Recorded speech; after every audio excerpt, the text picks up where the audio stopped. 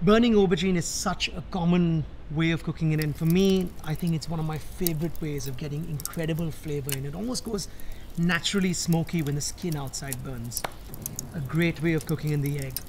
Directly, sort of dirty, the word we like to use, on charcoal. Take it off, peel it, and you've got this lovely smoky flesh inside. So I'm going to infuse that through a raita. So mix it with yogurt, some chopped onions, some herbs and spices. And I think it's a lovely dip. Just takes it beyond just plain spiced yogurt, adding that aubergine in there.